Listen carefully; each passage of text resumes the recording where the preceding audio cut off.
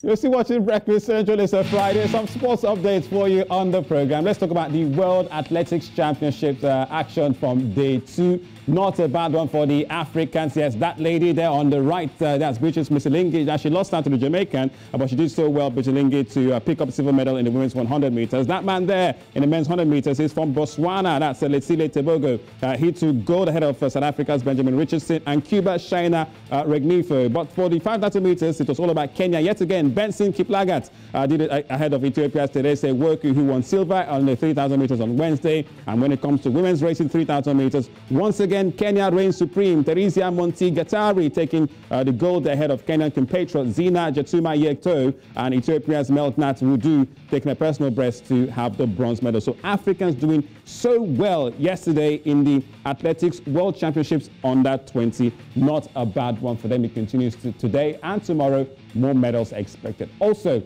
let's talk about a man who has joined PSG, Lionel Messi. Now, the big question is, will Messi get to play his first game tonight? He's been training with PSG since joining them from Barcelona at the age of 34. We know he's won the Ballon d'Or 6 times, but he's yet to play a single football match since winning the Copa America final with Argentina a couple of months ago. Now, according to PSG coach, he said he will have to decide if Messi will travel with PSG to face Stade de Brestois tonight in the French League. According to him, he says everything is positive. There is good atmosphere in the squad, and he has settled in well and quickly. He says there is very good feeling. So the big question, will Messi play tonight? Let's give you some fixtures for you, starting with the Ligue 1 in France. So it is Brest versus PSG.